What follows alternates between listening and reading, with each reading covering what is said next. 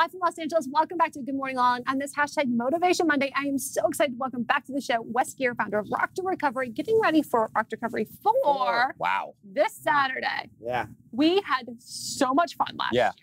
You guys We were dancing, we were taking video, seeing you crush it. I saw you out in the crowd. It made me feel good. You're just getting your groove on. Oh, we were seriously rocking out. You know, I was really amazed, Wes, how many incredible musicians were there and playing. I mean, who can we expect this year?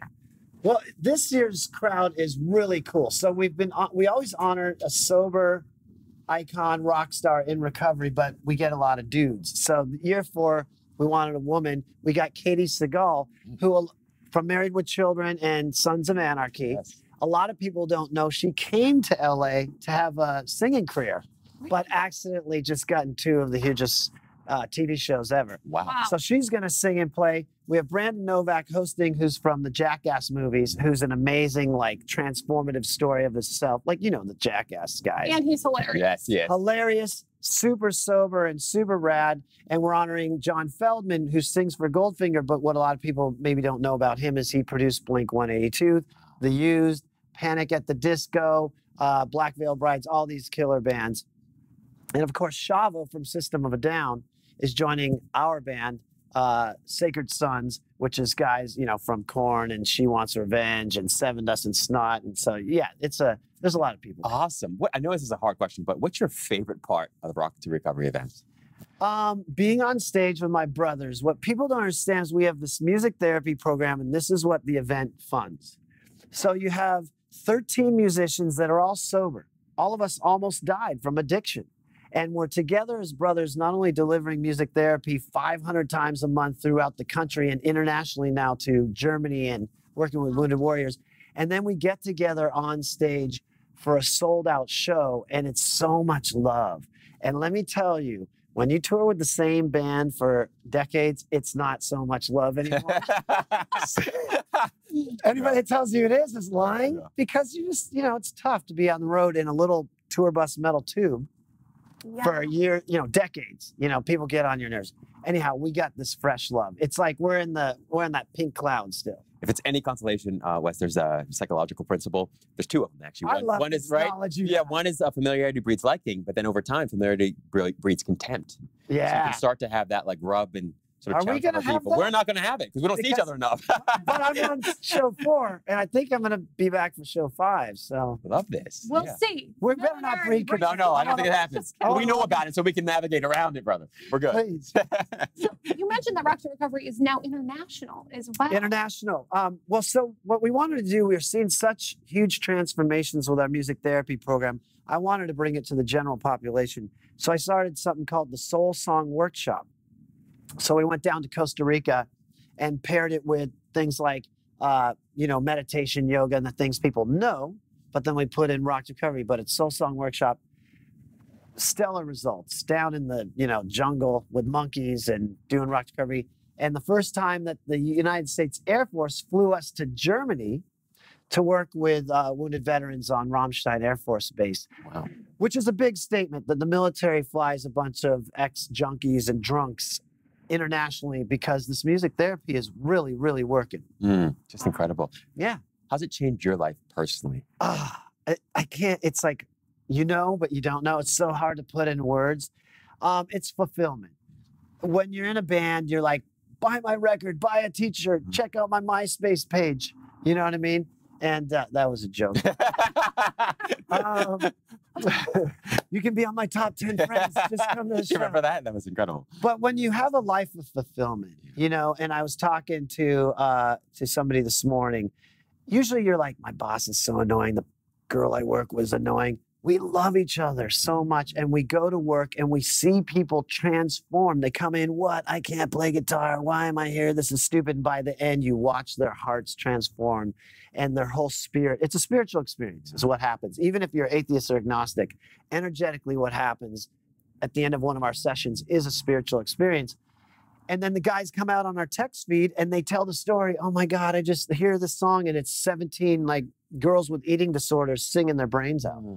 It's incredible. I read a quote somewhere and it was like, you know, next to silence, music comes best to expressing the inexpressible. You know, what is it about music Wes, do you think? Oh, I love this. Everything, this is an illusion. This physical realm is an illusion. What everything is, and this is scientific fact, is frequency. So, and we can argue that it's divine, intelligent frequency. So music is the language of this frequency. A child doesn't need to be taught what an angry song is, a happy song is, a loving song. You put on music, a 3-year-old will just start moving to it. So I believe that it's truly the language of God or the universe. And by turning on that music, you can resonate that emotion in anybody. The same way I could come in and just go to you and you'd be like, dude, I feel that. Yeah. Right? Yeah. Music does the same thing. It's amazing. I think music is it's the only thing I've ever discovered that can shift my mood like instantly. Exactly. You know? And think how much we're underutilizing it. Think about it. There's only like 1,500 music therapists in the whole of the United States. If you ask anybody, how magic is music? Oh, it's so magic. Right. How often are people prescribed music in any sense or form? Right. And how often are we sending drugs out?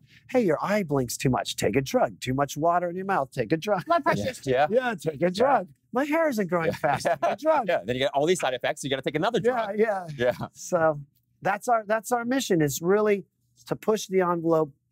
And I think we're doing a great job of it, honestly, of how often music is used to help people. Absolutely. Just love that. Yeah. What would you say, Wes, in sort of setting up these events? What's been the greatest hurdle and how have you overcome it in creating these events? Because they're a big deal. I mean, it's a big deal and it feels like it's a lot of logistics, a lot of moving parts, and it comes out and it looks so beautiful and you all look so effortless doing it. But I know there's a lot of work behind it. There's a saying, jump and the net will appear. What people might want to think about is some nonprofits come in where a famous actor dies and then all this big money comes in and they just have a staff. We did this like a garage band, just hustling. So I literally took my own money and rented out the Fonda Theater without any talent or anything and was like, I got 20K on the line. I hope this doesn't suck. And really nice if this works. And I'm going to be honest, this is about authenticity. There's times where I'm in my bed at 3 a.m. and I want to cry. And there's this little child inside of me that goes, I don't want to do this anymore. I can't. Like, I'm afraid. I'm scared. You know, I could almost tap into that emotion right now. But we just press forward and we do it. And you call on people. And I had people like Billy Morrison and, you know, the guys in Camp Freddy come out, and Chester Bennington and Fred Durst, and people started rallying. So it's about not listening to the voice of fear and taking the chance. And I always tell my guys, I'd rather do it. We talk about this stuff all the time. Rather do it and fail and know we tried our best than to succumb to fear and not do it. And luckily, here we sit. Yeah. And then you find that when you put it out there, the universe helps you. That is the miracle of it all. If you wouldn't mind, would you give us an example of when the universe really showed up for you? When you really realized this was kind of a vortex of radness and you were like, yes. I jumped and I don't know if there's a net.